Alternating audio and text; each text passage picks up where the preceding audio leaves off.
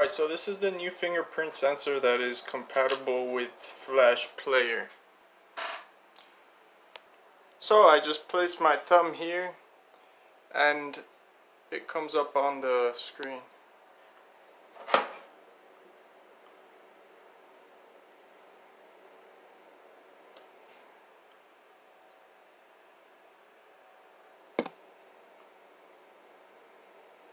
Alright, so first I'm going to save a fingerprint. So I'm going to click enroll with my finger on the module.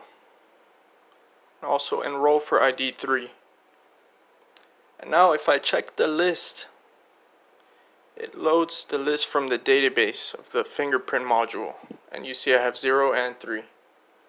And now if I want to delete an ID, I go to this file and I click delete ID 0. So now, if I go identify a fingerprint with no finger placed, and with it, it'll show granted, and with the wrong finger, it'll show access denied. So we go back to read list and we see that we deleted ID 0.